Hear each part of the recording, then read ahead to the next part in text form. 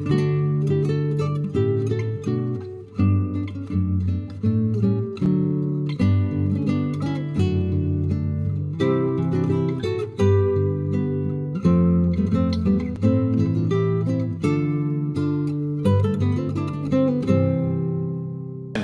excited about the subjects we get to cover.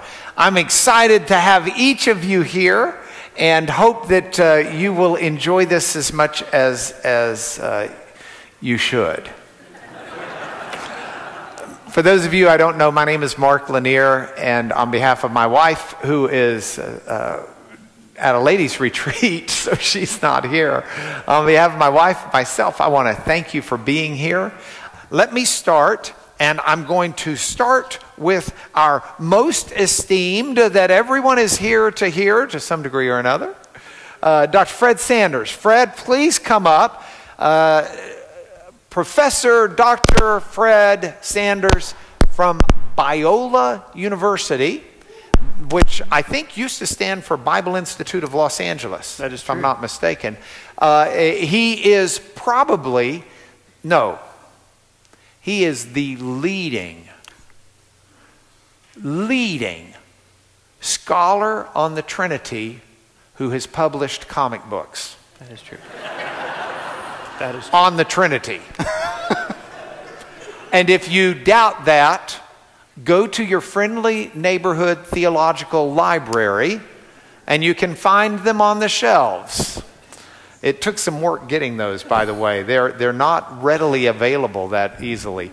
But anyway, you'll hear more about him. You already know about him or you wouldn't be here, and you'll hear more about it. Y'all come on in and grab a seat. If you have trouble sitting there, there are seats on the sides.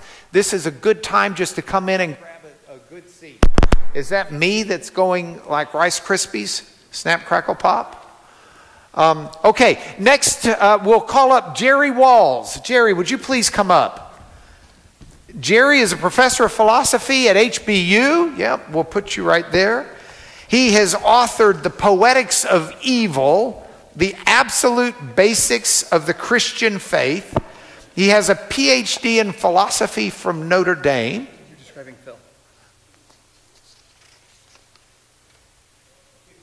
Jerry, you don't have any of that stuff? I have the PhD from Notre Dame, but those are Phil's books. What on earth are you doing here? I have other books. Okay, I believe that it's very possible that my pages have been wrongly stapled. Wrongly stapled. Do you teach philosophy of religion? I teach philosophy, yes, at HBU, and I do a PhD. Do you have a PhD from Notre Dame? Yes, I do.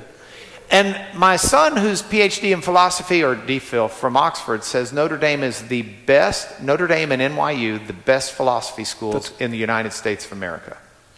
I would agree with that if you're interested in Christian philosophy, for sure. Okay. You have an STM from Yale Divinity School? Yeah. And an MDiv from Princeton? Yep.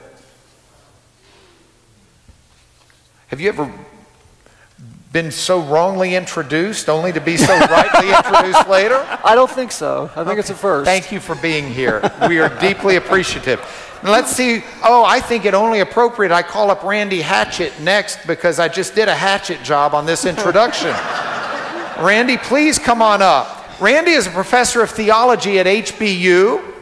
Is that right so far? Okay, so far. Just nudge me when I get it messed up. Trusting God in a Twisted World. Did you write that? No, okay. I have a manuscript in process. Maybe, okay. Maybe that's something like that. That may be a manuscript in process. Let me tell you what I know about him. I can tell you for one thing, he's not only up here as an educator, he's also up here as a pastor.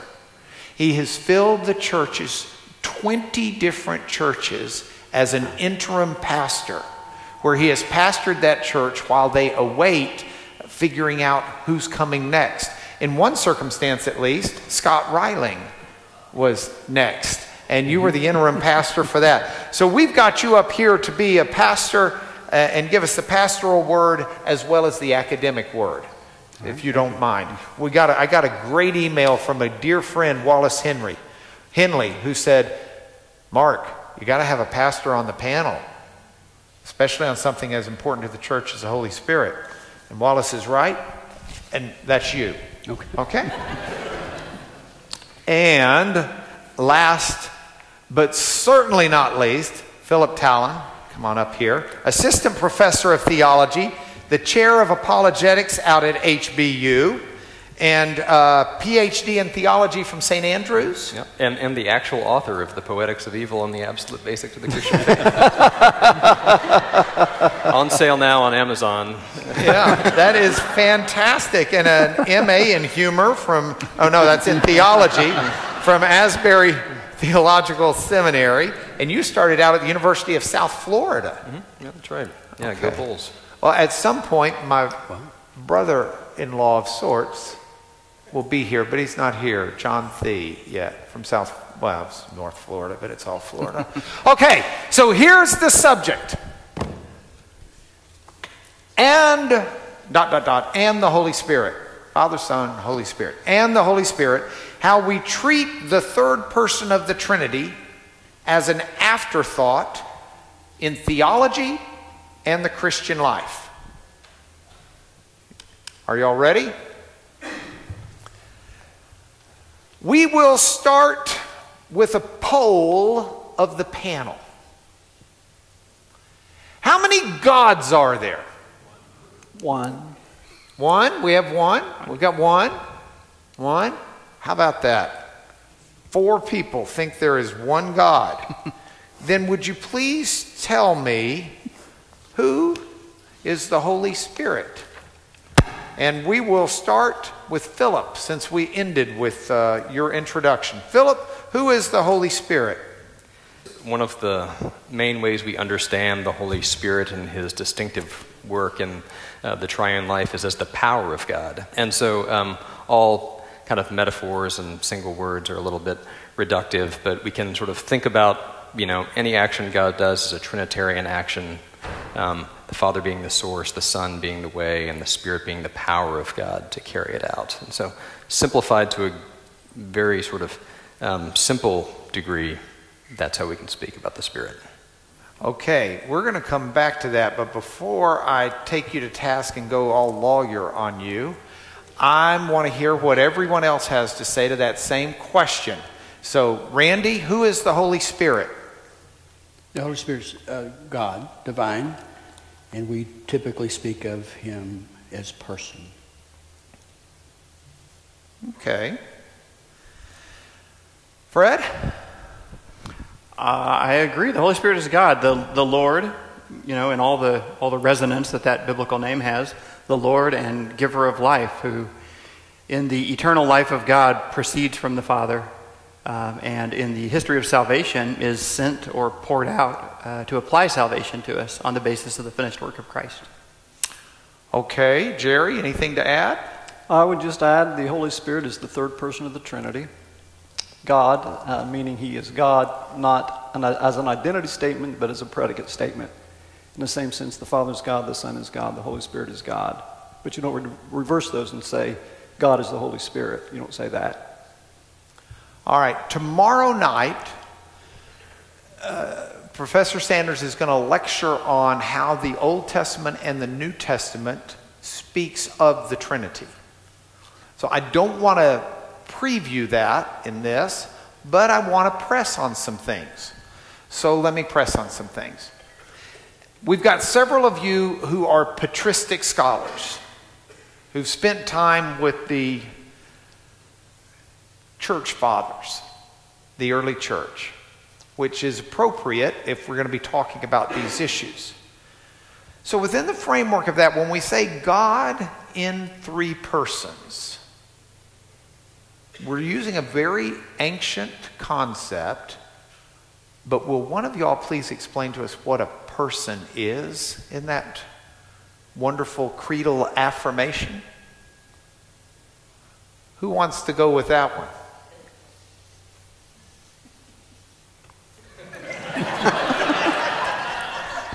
Well, a person is what there's 3 of in God.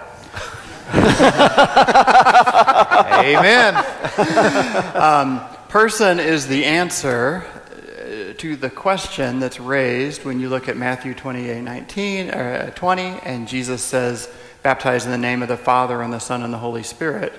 And if you're good at counting, you count to 3 there and say the Father, the Son, and the Spirit. So there's 3. And then if someone asks you 3 what, in the one divine name, in the one God, you can kind of hem and haw and say, not people like you and me or anything, but person is the answer. There are 3 persons, irreducible to each other, so that the Father is not the Son and the Son is not the Father, but they are distinct but never separate in the unity of the Trinity. Anybody else want to opine on this? I mean, it's a unique word to use, and the early church chose to use it. 3 persons. I think they were using a Latin word at the time. I think even the early church, though, acknowledged that it's a word that functions in a certain way and is stipulated in a certain way, and that even those that are kind of pictured sometimes as picturing the Father, Son, and Spirit as a committee of 3, the Cappadocian Fathers, a remarkable set of theologians from Turkey. I think when you parse them and when you look at them carefully, they're very careful not to give the impression that these are 3 distinct identities or in effect 3 gods. So even in the ancient setting, the word person has an asterisk by it. It's not just like any human person, and they are really, I think, quite vigilant to make that point. So sometimes, from a lawyer's perspective, I like to identify things by what they are. But sometimes I can best identify things by what they're not. A differential diagnosis in medical terms. So I've asked you what is or who is the Holy Spirit. Now I'm going to ask you what or who the Holy Spirit is not. And in reference to that, I'm thinking about how do people misunderstand the identity of the Holy Spirit. Jerry, you were last, so we're going to move you first, and we'll put Philip at the end. How do people misunderstand? What are some common errors we make when it comes to identifying the Holy Spirit? Yeah, I think there is a tendency to depersonalize the Holy Spirit. So Philip talked about, the Holy Spirit is the power of God or some such thing as that. And there's a tendency, I think, to think of the Holy Spirit as some kind of a force. And some of the imagery used with respect to spirit, it's like a breath, it's like a wind. It's almost like some kind of a force of sorts, fire, things like that. So when you think of the Holy Spirit in those terms, you may easily impersonalize him, depersonalize him, and just see him as maybe some kind of a expression of power generated by the Father that does not have his own personal identity. Okay, so within the framework of that, we've got the Greek word for spirit, or the Hebrew word, if we want to go Old Testament, is a word that references the idea of breath, wind, and things of that nature, except this is not ordinary wind or ordinary breath. It's that which is holy, or that which is from God or of God. Is Scripture fair to this idea? If your answer to my question is we tend to depersonalize the Holy Spirit, where does Scripture personalize the Holy Spirit? Well, the book of Acts is one great example when it talks about the fact you have lied to the Holy Spirit and to God, speaking of Ananias and Sapphira. John 16, I think it is John 16, when it talks about the fact that you shall witness to these things, and he, the Holy Spirit, shall witness to these things. So we're the second witness. He's the primary witness, as it were. We speak the word, but he is the really convincing witness that carries the case, which is really important for us to remember when we do apologetics, preaching, evangelism. This is a person speaking, convicting. He will convict the world of sin, righteousness, judgment to come. These are activities of a personal agent interacting with human beings, And again, displaying very vividly the personal nature of who he is. I met Ron Larry right here, and he handed me a missive that he wanted to speak, and I said, I'm sorry, we don't, this is too tightly regulated and timed, but he anticipated that, so he gave me this. I think he would amen what you just said and want us to all emphasize the role of the Holy Spirit in evangelism and how important it is right now.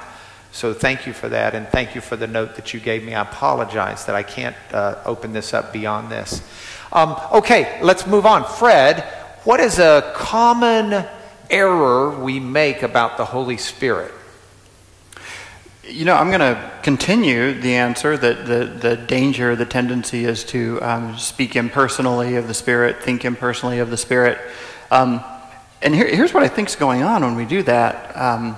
The Spirit is a person, one of the three persons of the Trinity, who is frequently spoken of in the Bible. So I'm not talking about how folks talk out there. I'm talking about in the Bible. The Spirit is a wind, power. There are a number of impersonal. The Spirit is poured out. You know, the Son of God also came to earth, but we don't say the Son of God was poured out. We would all notice that was kind of weird-sounding language. The reason it sounds weird to us is not just because of our traditional Christian culture or something. It's because of the Bible. The Bible gives us this language that the Spirit is someone who is poured out.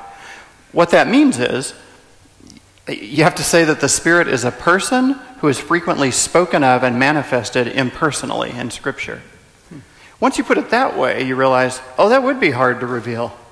You know, I'm glad God is a competent revealer, because if there are three persons in God and one of the persons is frequently manifested in a sort of impersonal way with impersonal language, the images are fire and wind and things like that, that would be really hard to reveal. And it kind of makes sense that people would frequently misunderstand it and say, so there's one person in God and another person in God, and then there's this force. But then you have the ugliness of Matthew 28:20 being one person, another person, and a force. That would be a weird thing to lump together and say, baptize in the name of those two and this thing. Yeah. Okay. Those two and this thing. I like that. One of the books that I've read on the Trinity that I found extremely marvelous at communicating these things started out in the introduction, and the fella says he went home to his mom recently. This is a fellow who teaches a class on the Trinity at a major university in England. He said he went home to his parents' home, and his mom still had on the refrigerator a drawing that he had done for his mom when he was 4 years old for Mother's Day. She brings it out on Mother's Day and puts it on the fridge.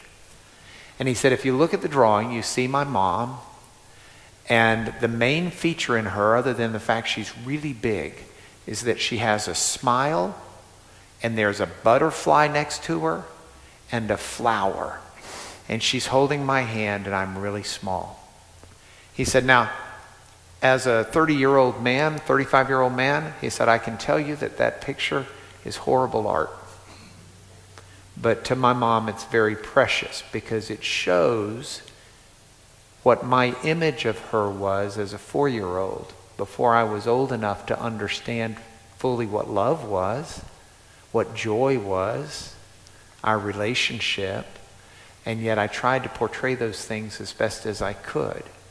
He said, when we try to understand the depths of the Trinity, and this was his point, when we try to understand the depths of the Trinity, we're trying to describe a being that is not human, that is far beyond us. And he's far beyond everything in his creation, so that we don't really have, how are we going to grasp this being? And he's revealed it to us in terms that are about as accurate maybe in an ultimate sense as that 4-year-old drawing. Though it's true, it's all valid, it's just a very rudimentary understanding because it's all we got at our disposal right now. Would you agree or disagree?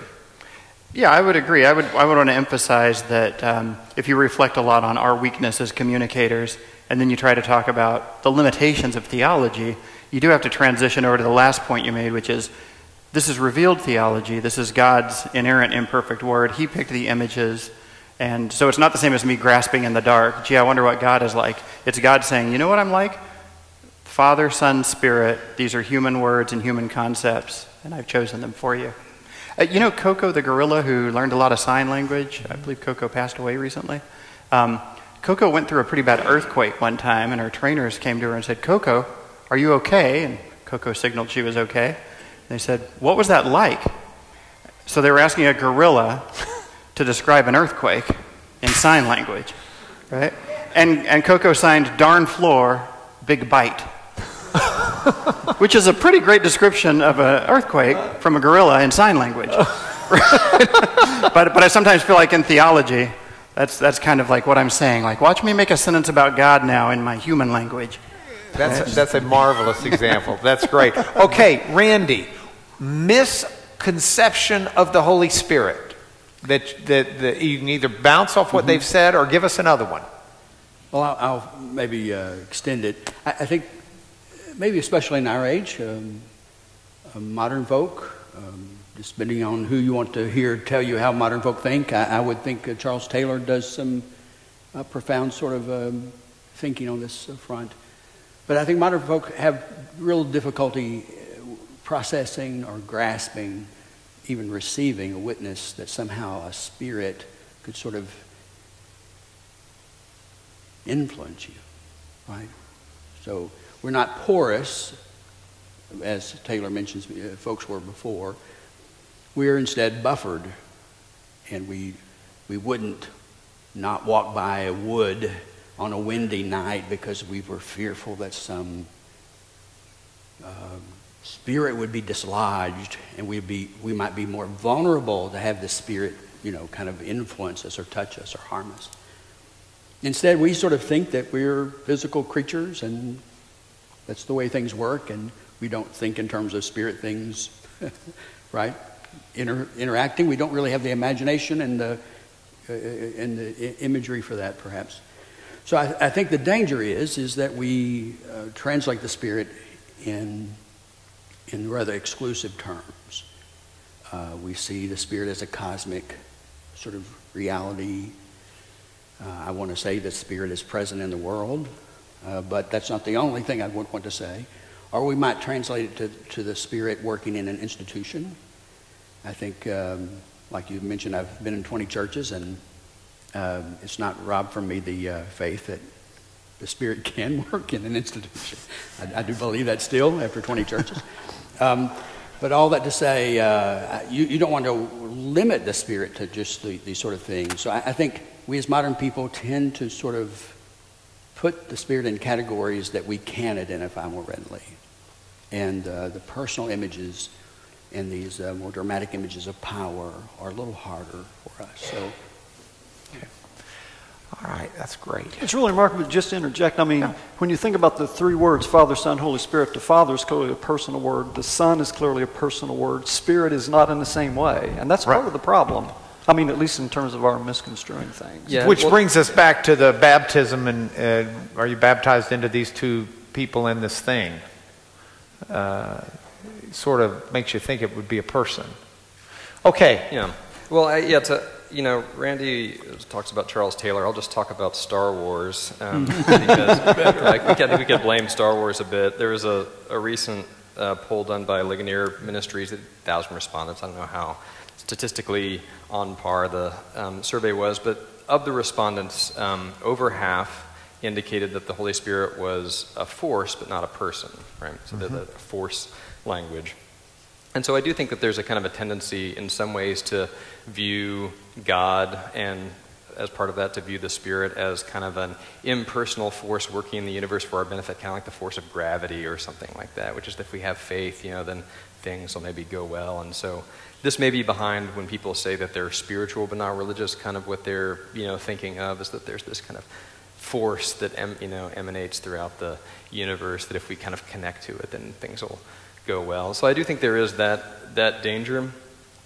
But the thing that originally came to mind when you said what is not, what the Holy Spirit is not, is, there are many images of the Trinity, and so you see, the Father is God, the Son is God, the Spirit is God, and then there are also some little things that say the Father is not the Son, the Spirit is not the Son, as a way of distinguishing the persons while affirming the unity of the essence.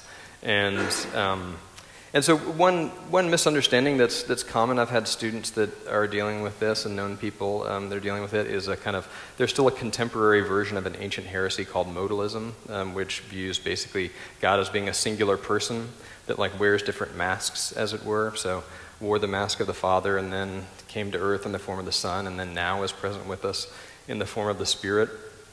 And you still find that out there, and so that's one of the reasons why Christians need to be educated in churches and basic doctrines, that when they encounter this, they can say, oh, well, that might sound a little bit like what Christians believe, but that's actually not what Christians believe. So as Christians, we need to be able to, we want to say that the Spirit is God, but also that the Spirit is not the Father and the Son.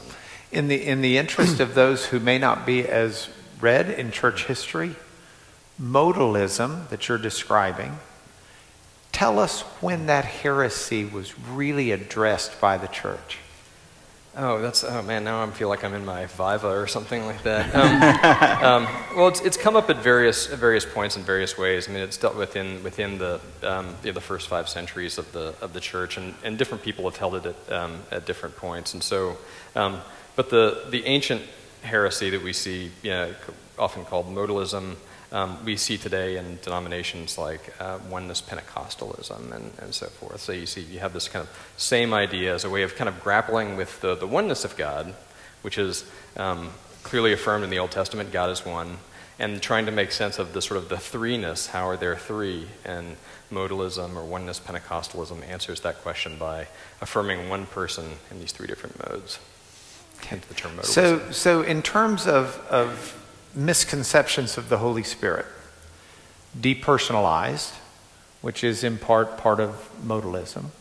At the other extreme, perhaps there is a view that there are 3 gods and there's no commonality in a sense. I think we would be surprised if a polling were done and the questions were worded properly, how many people believe in essence in 3 gods as opposed to 1.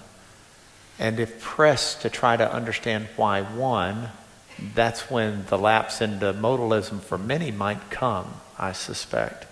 Okay, just found that interesting. Sorry. I'll get back to y'all now. So let me throw out some different ideas and some different heresies of the Holy Spirit that I've come across in my life and let you comment on them. 1, the Holy Spirit is God's power to do certain things, but the Holy Spirit does not indwell individuals. Comments? Wrong. I kind of gave that away when I said this is one of the heresies I've come across. Yes, wrong. I mean, wrong primarily for biblical theological reasons, that the New Testament talks about the Spirit dwelling in us. Jesus says the Spirit is with you and will be in you. It's central to Paul. I don't even know which passage to quote from Paul. There's so much, like footnote Romans 8, all of it. That's the main reason.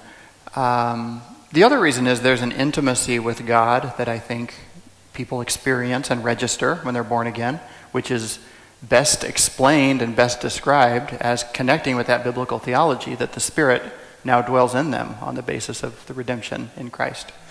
I say it that way because I've been in a lot of different kinds of churches. I grew up Pentecostal, and I've been in a lot of charismatic settings, and every now and then someone will claim to feel the Spirit in them differently than the Son.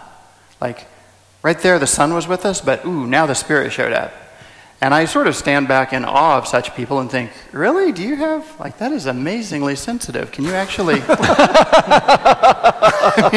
I mean, I once drove a car where the speedometer didn't work, and, you were kind of more or less guessing and getting it generally right. And I thought, maybe I'm missing a spiritometer that some people have where they can detect when he's here.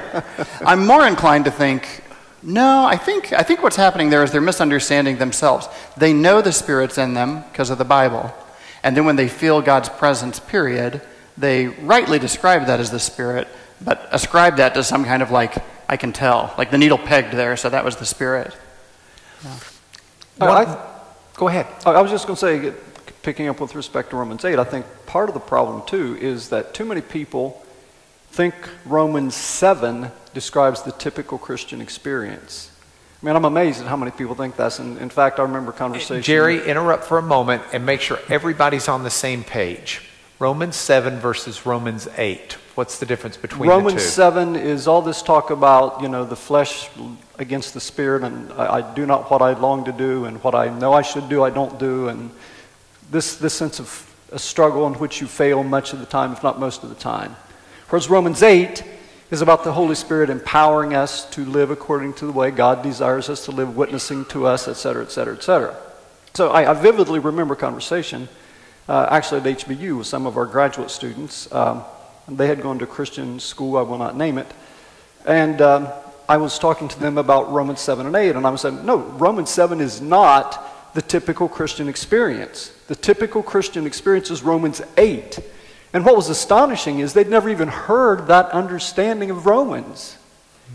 So if you think of Romans 7 as the normal Christian life, the idea of the Holy Spirit dwelling, witnessing, empowering, etc., seems hard to believe. Although, if I were going to take issue with you on that,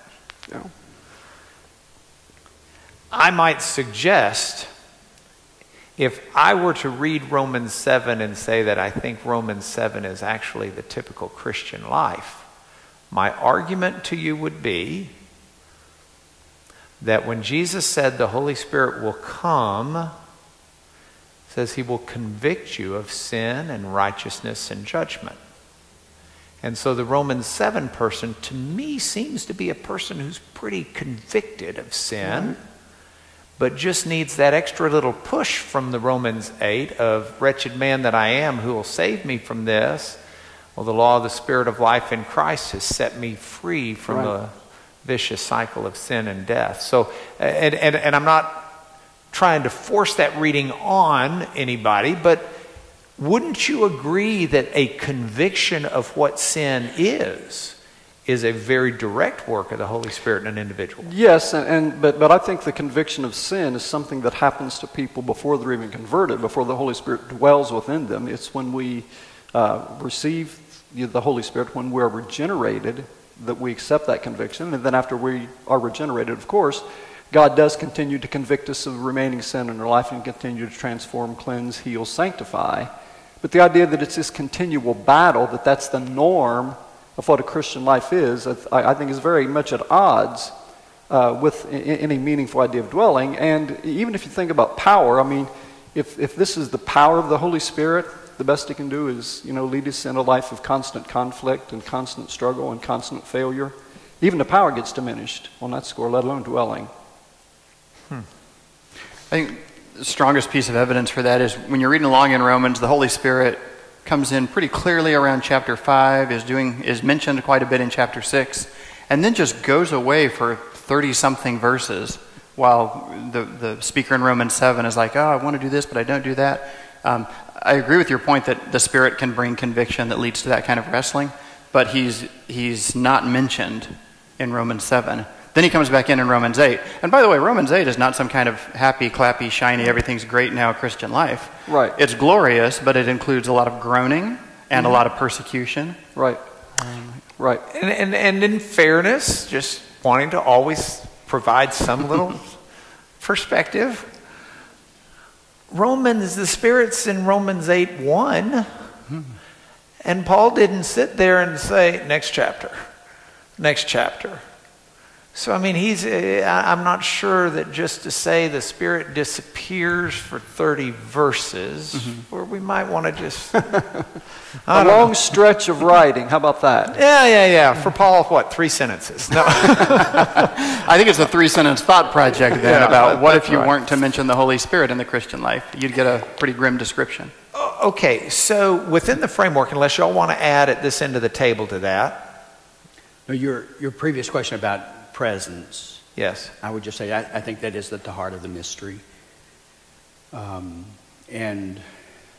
Adding to the idea that that is the persistent picture in the Bible, I do think the church is very consistent pressing those images and trying to flesh them out. The images change a good bit within, also like participation language and sharing, but it's persistent. You have it in Calvin. He suggests there is this necessity to have to enter in to this Spirit, and if you're not in this Spirit, you're not really a Christian. All right, sitting over here, unseen by most of y'all, is David Capes. David's a dean in biblical studies at Wheaton. Used to serve with several of these folks on staff at HBU, teaching in the Bible department. Has written on Paul, New Testament translation. Romans 7, before we leave it. Do you have anything to add?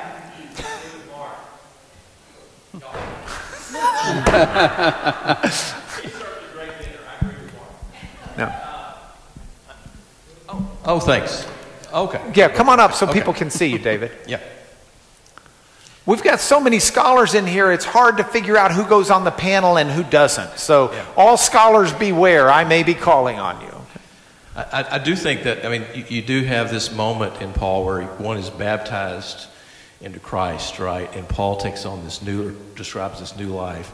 And then Romans 7 does seem to provide some interruption at that point. And so what do we do with that? Is that the typical Christian life, or is that an abnormal moment, or is that in the sort of the pre-Christian existence?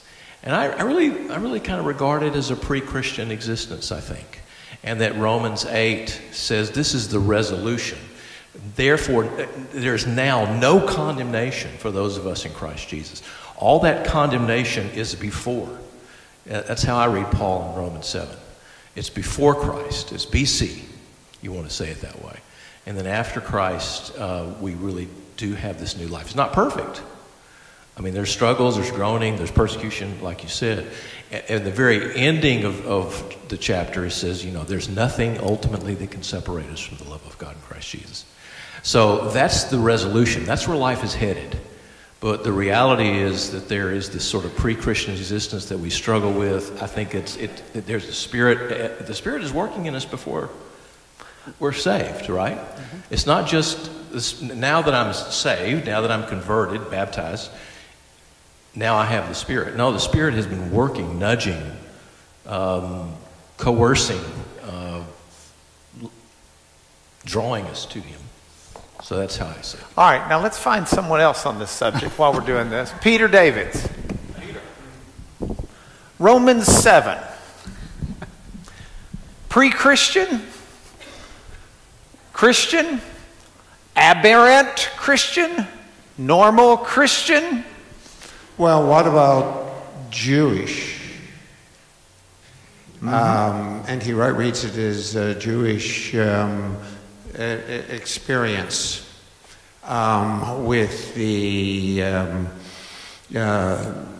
struggle between what I'd put it in terms of the Yetzer, the impulse in the person, which you have already found in Romans 5, in the suffering, and the as a collective, that is, there's no solution in the Jewish Gentile experience, in the Jewish experience, until you get to the Spirit. Okay. And those of you who want more on this, we'll have N.T. Wright here next month, and we'll ask Tom what he's got to say about it as well.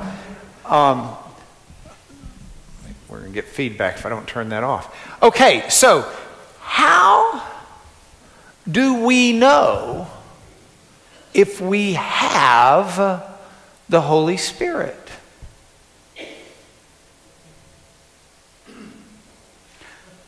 I know there's a sentence in 1 John that directly answers that question, but I can't remember it. By this we know that we have the Spirit. Nope. If we love one another. How about if we have love for one another? Is it because if we love one another? Yeah, And if we confess Christ, I mean. Yeah. So, but now here's the reason I'm asking. So I did my scholastic training in the late 70s, early 80s. I was around a lot of folks who believed in a baptism of the Holy Spirit, separate and apart from just the salvation experience. And there's a large branch of the Christian church that believes that. So the question became one as we studied on this: how do we know? Because there are some people who will come up to you and say, well, if you've not received the Holy Spirit in a way that's manifested itself in certain gifts of the Holy Spirit, then perhaps you're missing something. And I'd like to hear your comments on that, recognizing this is on the internet forever, and you may want to be careful about what you say. But if you feel okay talking about that, I think that's a subject worthy of us hearing your thoughts on it. Well, I would emphatically reject that claim that you have to speak in tongues to have the Holy Spirit. I think the evidence of the Holy Spirit in your life is first and foremost that we confess Christ. The Holy Spirit came to witness, testify to Christ, as John tells us. And those of us who have accepted that witness and embraced regeneration confess Christ. We have faith in Christ, and we also have the fruit of the Spirit. So love, joy, peace, meekness, kindness, self-control. That, I think, is the telltale sign for sure. And transformation in the image of Christ. I think those are the ways that we can be confident the Holy Spirit is in our life. And He witnesses to our spirit that we are sons of God. So if you have a confidence that you are a son of God, a child of God, that is an evidence of the Holy Spirit in your life. But the idea there's one gift, I think, is very misguided. We all have some gift, but not any one gift is the sign. Paul says in Romans that if anyone does not have the Spirit of Christ, he doesn't belong to Christ. And so this means the Spirit can't be viewed as a sort of a next level thing that will take some Christians to a higher level. Right. It's fundamental, basic level. If you don't have the Spirit of Christ, you don't belong to Christ. Absolutely. Now, I've learned a lot from a lot of Pentecostals and Charismatics, and what they're usually right about is it is possible to be experiencing more of the power and life and fruit and even gifts of the Spirit than a lot of people settle for. Right. In my mind, speaking as a non-Pentecostal, as a non-charismatic, I think you're right about that, and I should take that, as a real goad to examine how my Christian life is. You're wrong about construing it as some kind of initial reception of the Spirit that waits for me to still go get after my conversion. So I think your question could be sort of read two ways. One is, how do we know we have the Spirit? Could be seen as a question about how do we know we're saved, because the Spirit is involved in salvation. And so if we're saved, we have the Spirit. But obviously the real issue is that there are some, and since I already mentioned oneness Pentecostals, I guess it's my chance to sort of beat up on some Pentecostals today, and so maybe those are the emails I'll be getting. But there are some sort of small sections of Pentecostalism that insist on this, and I encountered the same thing when I was in high school, and had people come to my door to insist that if I hadn't had the second blessing, then I wasn't truly a Christian. And I knew many people who were in these churches who talked about faking speaking in tongues in order to remain in good standing in the church. And so I've certainly had a fair amount of experience with it. The clearest response to that is that Paul doesn't require us to speak in tongues in order to know that we're saved, and this is in 1 Corinthians, and so this is a fairly straightforward biblical question that could be answered easily. If I had thought this through when we had set up the panel, I would have invited a charismatic to be up here to defend that perspective. I suspect we probably have some charismatics watching this either on the internet or in the audience. And so, again, the lawyer in me says I want to press back a little bit and make sure that at least folks say, gee, why didn't anybody ask them this? The immediate passage that my friends who are charismatics would have said to you is, but doesn't Paul say in 1 Corinthians, I wish that everyone spoke in tongues? Doesn't that kind of indicate that this is something that maybe everyone should be pursuing? I don't know that I can speak for charismatics. I do have one colleague that says I'm a charismatic wannabe.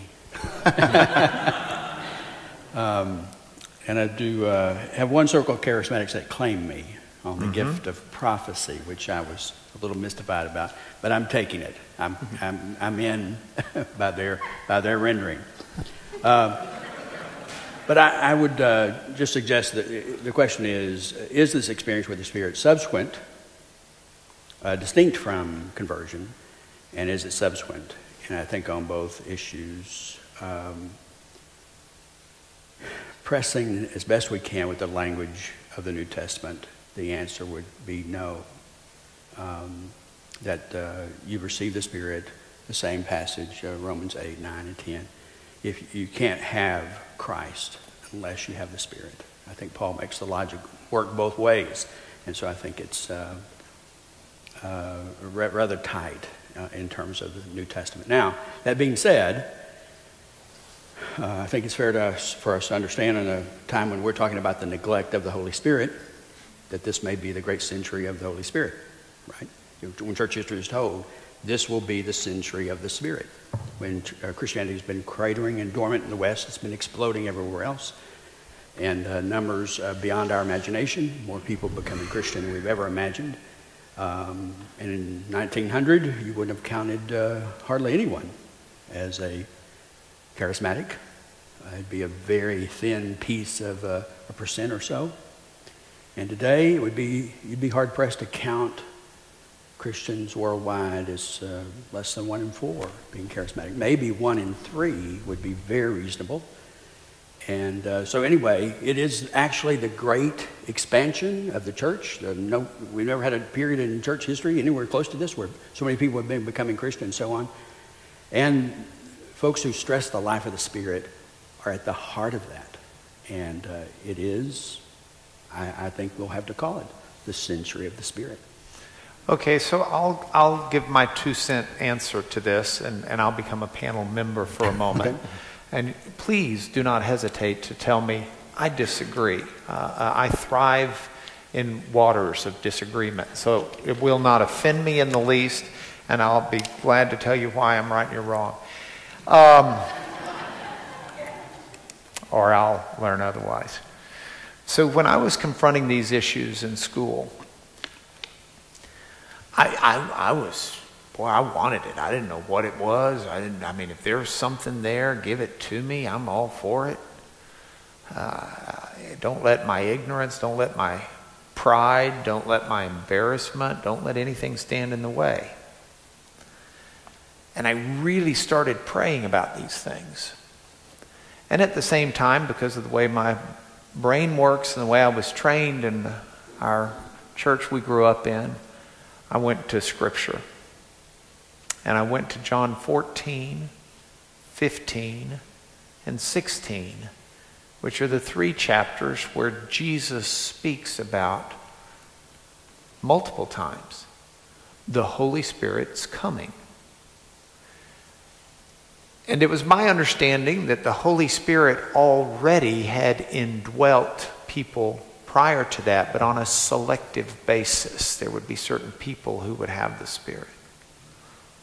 But not all believers, in a sense. So believing in Christ, obviously, is not the issue yet. And so I read this, and I read a couple of things that Jesus said about the Holy Spirit. I was writing them down. I mean, I'm a book guy. I'm writing them down in my book. He says to the apostles, when the Holy Spirit comes, he's going to teach you what you need to know and remind you the things you need to be reminded of, which is our basis for believing that apostolic scripture is authoritative from God.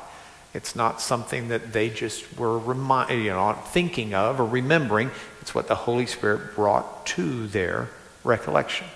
I got that. Then Jesus said that he's going to send the Holy Spirit. He told them, you know him because he's with you. He was with them in the presence of Jesus. But he will be in you. And so I know that there's something different that's going to happen with the Holy Spirit, which we'll see in Pentecost. Then the third thing that Jesus says is when the Holy Spirit comes, and this is in John 15, I believe, he will bear witness to me. And then the last thing, he will convict the world of sin, righteousness, and judgment. So I wrote those down. I thought, okay, now I'm going to read the rest of the New Testament, and I'm going to see if this is what the Holy Spirit does. Does the Holy Spirit bear witness to Jesus and convict the world of sin, righteousness, and judgment? And whether I was reading in Acts or whether I was reading in Romans or Corinthians or all the way through, even Revelation, that's what the Spirit seems to be doing. Then I thought, well, this is interesting. I think I'll go backwards. So I started reading from John 14 backwards through the Bible. And even in the Old Testament, we find, in a sense, the Spirit not only convicting of sin, righteousness, and judgment, but also bearing witness to Jesus. And so I just decided at that point I would tell all of my charismatic friends that the Holy Spirit, I know what the Holy Spirit does because Jesus told me. I'm not going to put him in a box and tell him how to do his work. And then I would go to the 1 Corinthians passage and that fellow, which is translated, I wish.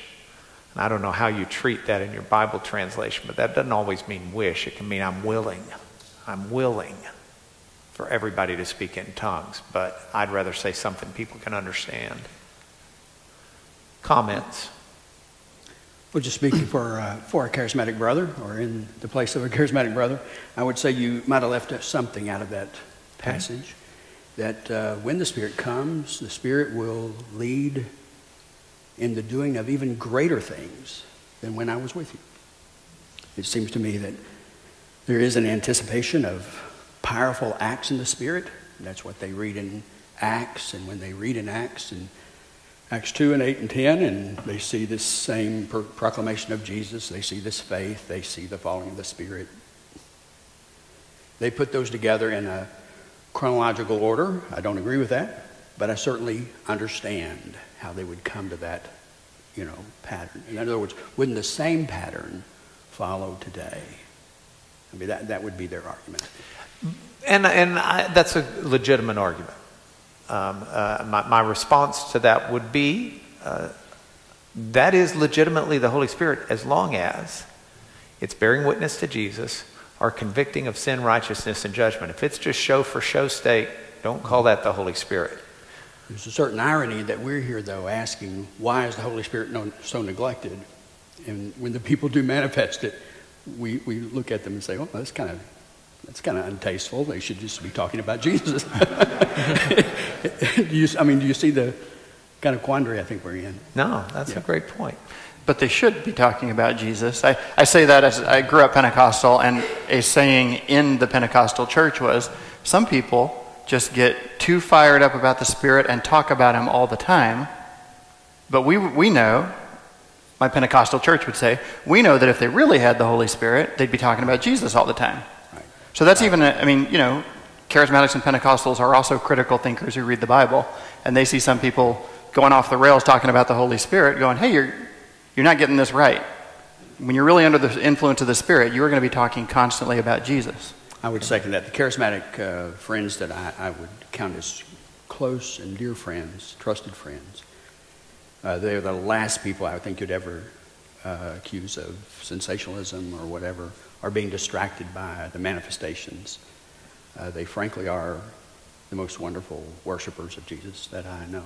Amen. Amen. Well said. Yeah, now, Randy, the passages that you brought up seem to me to be really good evidence against cessationism, some idea that the gifts of the Spirit will come to an end, they'll cease, they'll end end of the apostolic period or something, but not really compelling evidence for a requirement that all exhibit various, a certain charismata or something like that, like speaking in tongues. Yeah, I would just second that observation. I could not, in good conscience, affirm some sort of cessationism.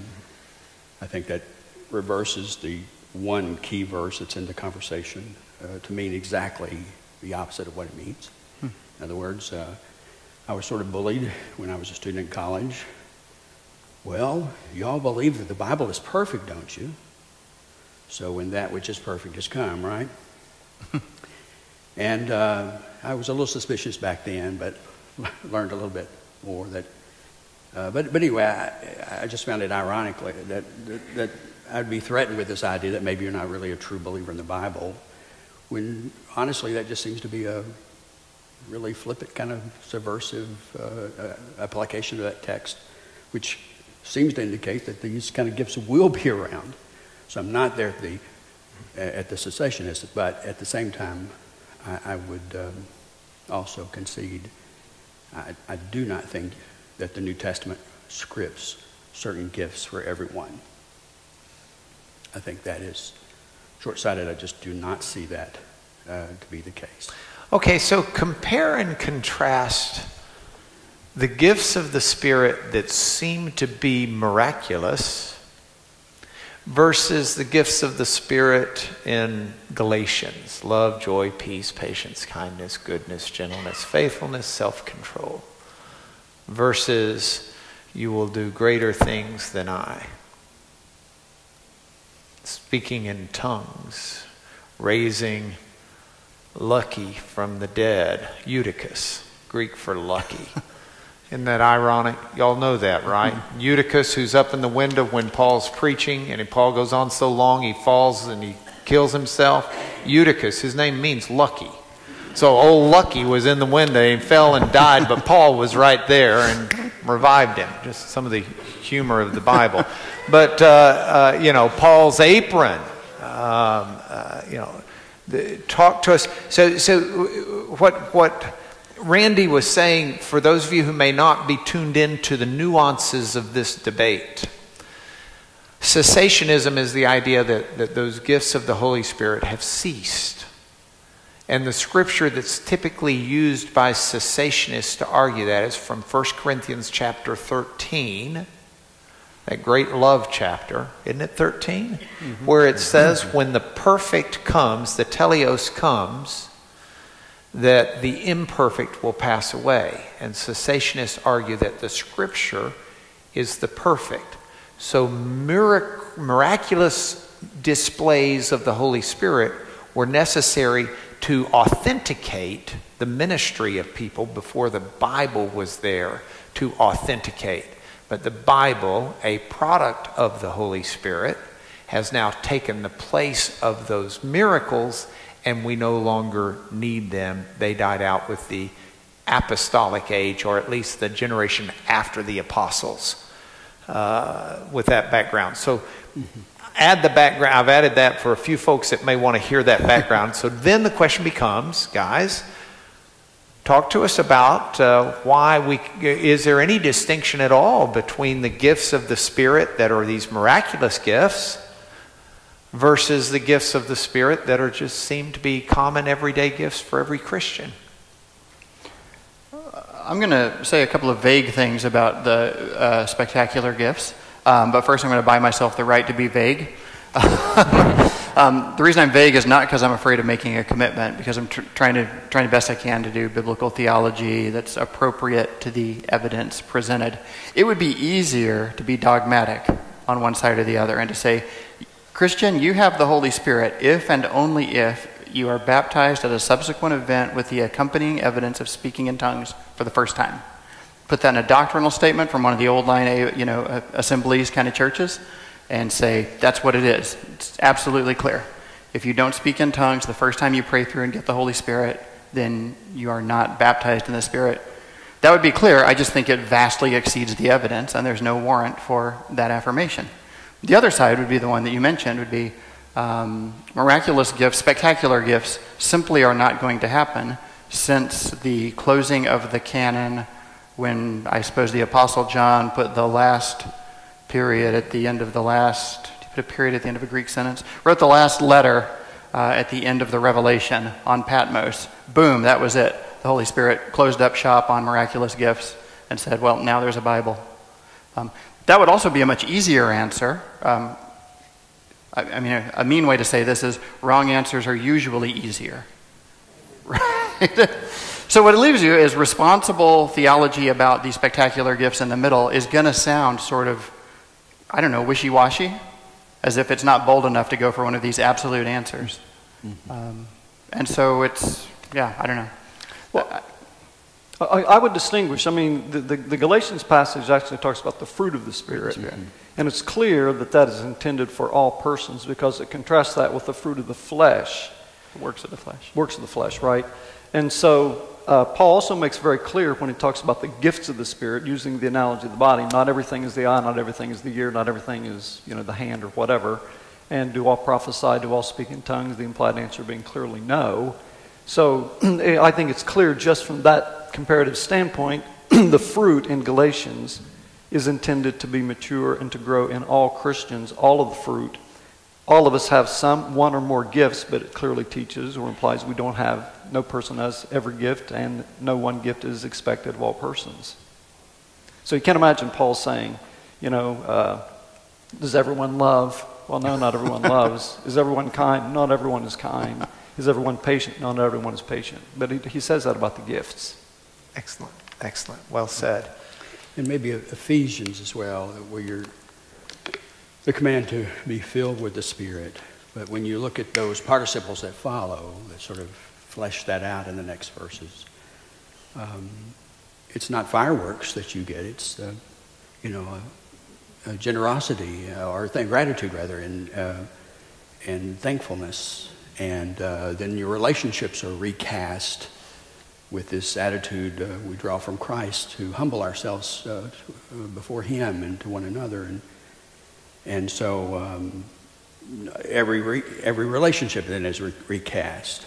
And so what the Spirit looks like when it grasp a person is not necessarily only these phenomenal gifts. I think those gifts would be diverse. The Spirit would distribute them as He wills, and as it's said. And so I just have come from a tradition that was too easy to dismiss these things.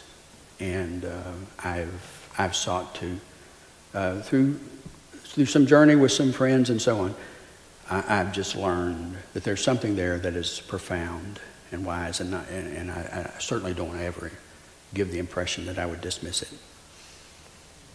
Okay. Philip, you've got anything to say? I've looked to them, and I don't mean to cut you out of this. No, Walls took everything I wanted to say. Then we're going to start with you on this one.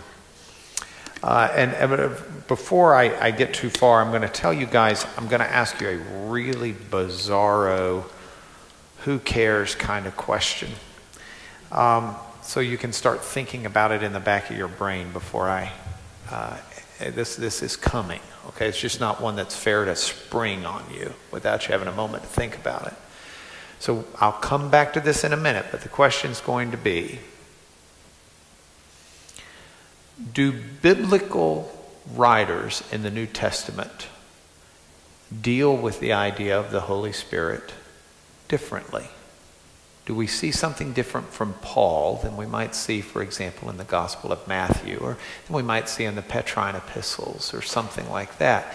And a related question, which you could also answer instead, is, do you find that if we just had the Gospels, would you still have your theology of the Holy Spirit?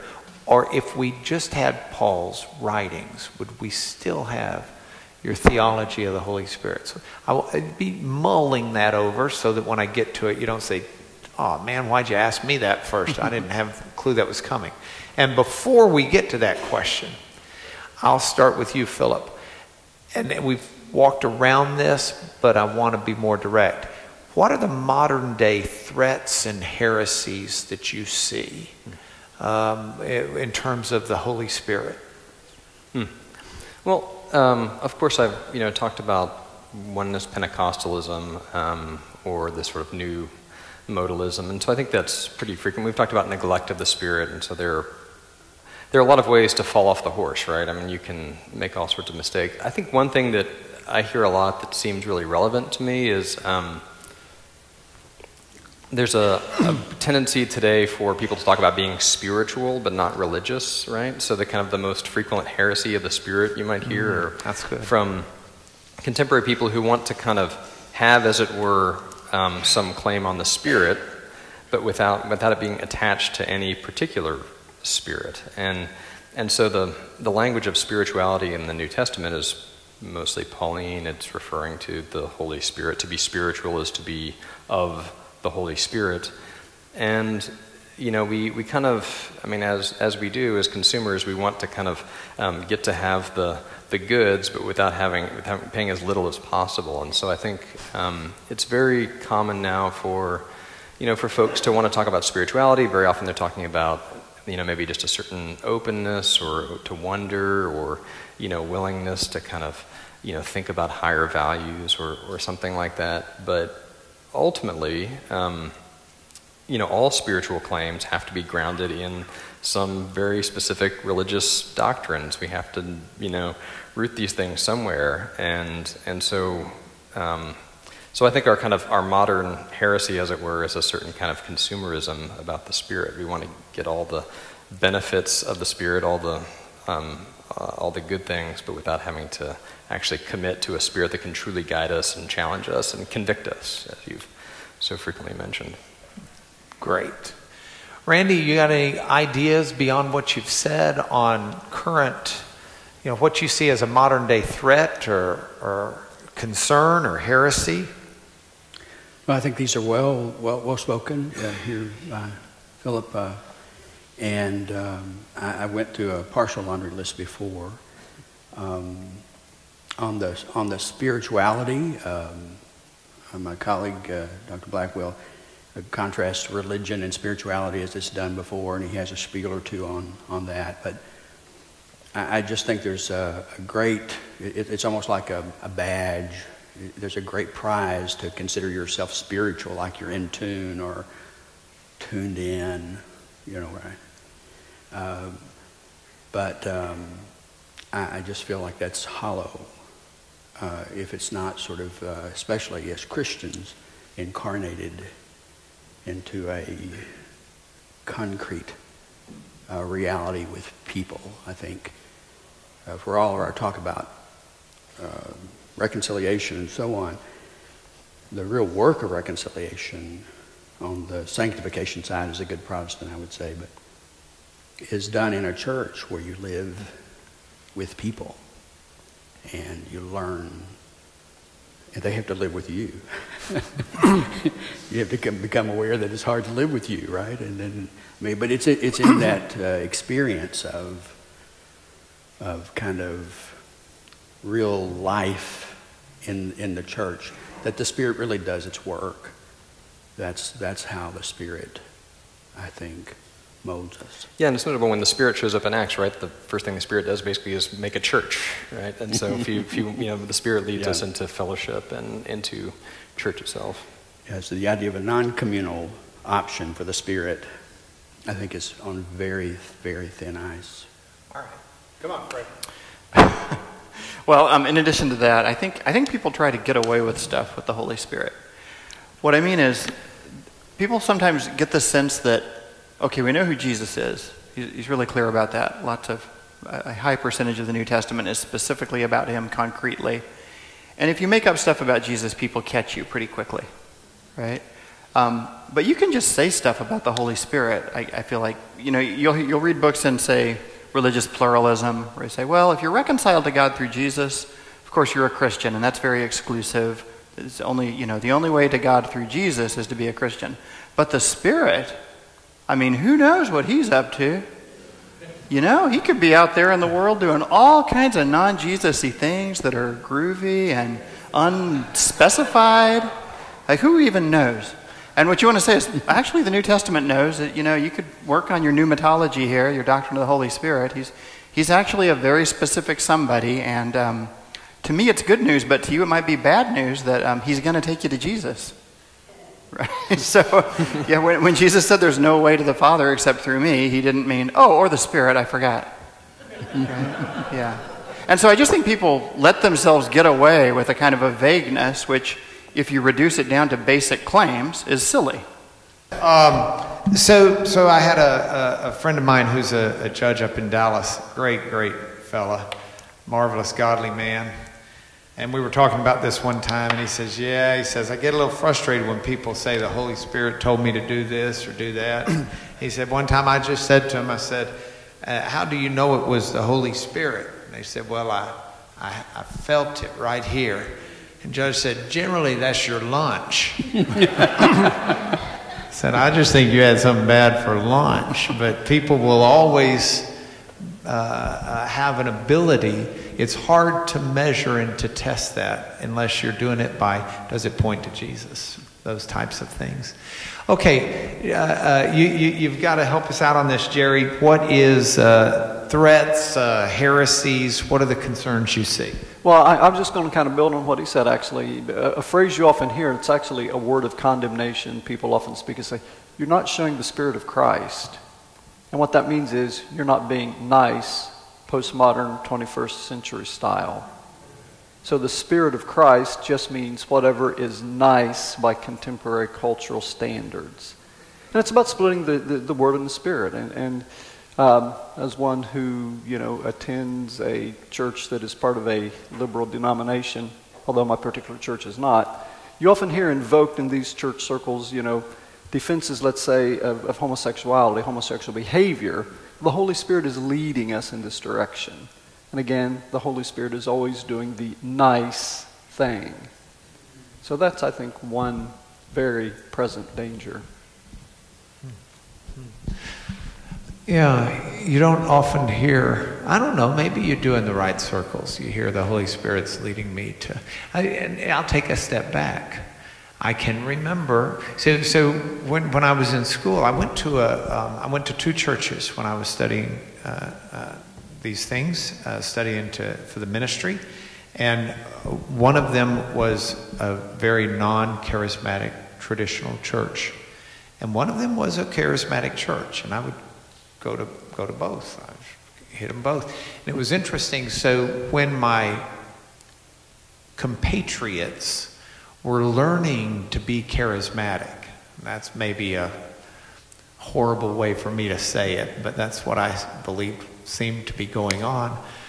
When they were learning to be charismatic, they went through the stage where they were deciding that God was giving them a spirit of judgment and a discernment. That's the other side. Yeah, and they would do the other side. They would come up and say, the Spirit's telling me to tell you that you're not dressing appropriately, and or that you've got some secret sin in your life. And at first you sit there and you say, well, gee, do I? You start trying to think through it because you want to be sensitive, and then you start thinking, man, I don't know, I can't figure that one out, and you go back and forth. So it seems we can go all around the map on those things. Fair? Yeah. Okay, so we've got a little bit of time. We've got 13 minutes. So here's, yes, I am a time Nazi. I mean, it's like, bam. And I've got several things that I wanted to talk to you about. So this is going to be the lightning round. What does Paul mean when he says don't quench the Spirit? Jerry, we'll start with you. We'll work down here to you, Philip. Don't quench the Spirit. Don't resist his leading, guiding, directing. Okay. Anybody to add to it before the next lightning round? No. It's a good answer. Good answer. Okay. Don't blaspheme the Holy Spirit. Unforgivable sin. Go. Well, this has been interpreted a lot of different ways, but one of the most fundamental things to understand in order to understand this passage is that in that particular context, the Pharisees are ascribing the work of Jesus to the work of demons. And so blasphemy of the Holy Spirit is looking at the action and power of God and seeing it the exact opposite of the way it is and doing so obstinately, despite the fact that you should know better. Okay, does anybody want to take issue with whether or not that's an unforgivable sin? Or I do not think any sin... Being obstinate is the thing that is unforgivable. Exactly. So the unrepented sin is the unforgivable sin, and that is resisting the Holy Spirit when He convicts you. Okay. If you share the resolve that Jesus does not represent the Father and work in the power of the Spirit, and that is your conviction, I don't think there is any remedy for that person.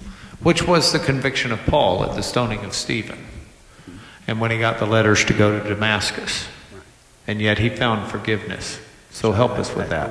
I think we are misled when we get in this image. Did I say it wrongly once, or have I made a declaration on the internet and now it can't be forgiven? Again, I think the failure there is if you attribute to Jesus not being connected with the Father or empowered by the Spirit, if he's not really the agent of God doing the work of God, then I think that is a crucial failure. But I don't think it's a magic sort of thing that you render once or twice or whatever and then lose. The main thing I noticed there is that the blasphemy of the Holy Spirit is getting something wrong about Jesus, right? It's not as if, well, I got my doctrine of God the Father right, and then I believe and confess the right things about Jesus, but then when I got to the Holy Spirit part of the test, I blasphemed him. Right. No, it's referring back to the work of Jesus as representing the Father. Yeah. So there was that terrible movement. It might still be going on of young people making YouTube videos of them saying terrible things about the Holy Spirit and saying, look, there I did it. It's time-stamped. I blasphemed the Holy Spirit. Now I don't have to play this Christian game or whatever. I'm beyond hope, beyond redemption. I did it. Now there's a lot going on there with them spiritually, but I don't think they just logged some kind of entry in the unerasable book of heaven that they actually ought to the very next day tell God they're sorry about that and repent. And I think the New Testament is plain that when they come to another faith perspective on Jesus, there is a redemption possible. Yeah, and in those videos, very often they just would deny the existence of the Holy Spirit, thinking this is that blasphemy. But again, it's the work of Jesus is being attributed to the work of the devil in that particular context, and so it's more than just denying the existence of the Holy Spirit. It's looking at the work of God and seeing it as the work of the devil. Okay, Capes, you got to come up here for just a minute, and we're out of time soon, so you got to hustle, run. Woo! That was fast. Y'all missed it. He hurdled 3 pews. He went charismatic on us. He jumped a pew. So the Matthew passage, blasphemy of the Holy Spirit will not be forgiven. The verb tense of will not be forgiven, it's future. I didn't make you do that. Yeah, it's a future passive. Future passive. Yeah. Okay, so we've got the future passive. It reads, aphethesetai, that blasphemy uk aphethesetai will not be forgiven. Can we use the verb tense to say that what these men are saying theologically, can we say it scripturally? In other words, at the time, the end of days, at the final judgment, the person who at that point in time is still slandering, who is who is a blasphemer, who refuses Jesus, etc., can we rely on that verb tense to allow us to say theologically, you know, you might put something now, you might see it that way now, but tomorrow you may heed the Holy Spirit and turn to Jesus, and everyone can turn regardless. Yeah, I think Jerry, I'm not sure it's working, but take mine. Jerry mentioned this obstinacy, this persistence. You know, we say that saints will persist. You know, they're going to persevere. I think the same thing is true of those who aren't saints. They will persevere as well till the end. And so they will continually deny, continually say, and continue to live in such a way as we've described that the Spirit is working, and yet I will not confess Jesus, regardless. And I think that is the persistence of unfaith, and that is what happens at the final judgment. That becomes God's judgment is passed that will not be forgiven in the future judgment. But it's that persistence that goes on. And that's a fair thing to get from that passage. I think it's fair, yeah. In other words, I don't want to do it just because it's the spiritual thing to do, and it sounds really nice and good to say that about God. I'd like to know textually, is that fair to the passage? Fair to say. Okay, so here we are. We've got about 5 minutes left. I know that my question was not necessarily a fair one. Thank you, David, by the way. But I'll give it to you in 3 different ways you can answer it. Either tell me where your favorite, this seems right, this is my go-to place for understanding the Holy Spirit is in Scripture. Or tell me if you think that there are some book, read the Gospel of Mark. I'm just not sure I'd have my theology if that's all I had. Without the Gospel of John, I'm not sure I'd have it. Or tell me if you see maybe some differences in how the Gospel writers treat the Holy Spirit. That gives you a panoply of options to get your final word in about the Holy Spirit and why. Philip, we'll start with you. We'll work our way down to Jerry. Well, your question was, would our theology of the Spirit be different if we just isolated out different chunks of the New Testament? I think obviously the answer would be yes, which is that the whole of Scripture is needed to fully kind of understand God's self-revelation. But, when you read passages that often are not, primarily used in talking about the Spirit, you're often surprised at seeing how the Spirit is present. So, Luke 1 and 2, those are kind of the Christmas passages. We like to read those in church around Christmas time. And so we think of them as Jesus passages, but they're also Spirit passages. It's by the Spirit that the Son becomes incarnate. It's by the Spirit that's on Simeon that he then kind of praises God and prophesies about who this baby would be. And so the Spirit is kind of all over the place in passages that we often don't go to as our sort of ideal passages. But I think you asked what my favorite go-to passage was, and I love theology and the arts, and so it would be totally wrong for me to say that a poem by Gerard Manley Hopkins is my favorite scripture passage, but it is something that I think helps me understand some scriptural imagery, which is a lot of scriptural language about the Spirit is sometimes impersonal, as Fred mentioned earlier, which is we have wind, we have fire, and then when there is a kind of an animate thing, it's a bird, right? So it's like hard to think of a bird as a person. We see the dove descend, but I love the way that Gerard Manley Hopkins describes the role of the Holy Ghost in the world in his poem God's Grandeur, and he concludes this way, and this will be the last thing I say. He says, there lives a dearest freshness deep down things, and though the last lights off the black west went, O morning at the bright brink eastward springs, because the Holy Ghost over the bent world broods like a chicken on its eggs, with warm breast and bright wings. And this actually brings home to us something that the Nicene Creed says about the Spirit, which is the giver of life. And so in this image, that bird imagery is applied to the whole world. The Spirit is like a mother bird sitting on the world, keeping it alive. It's the life of the world. And so I think this helps me to see that bird imagery that we have in the baptism of Jesus in sort of a new light. That's wonderful. Right. To the question of do the New Testament writers differ, I would say the answer there would be yes. We would expect this to happen. It happens with different vocabulary, different imagery, and so on. But a good doctrine of Scripture would not suggest there's a uniformity.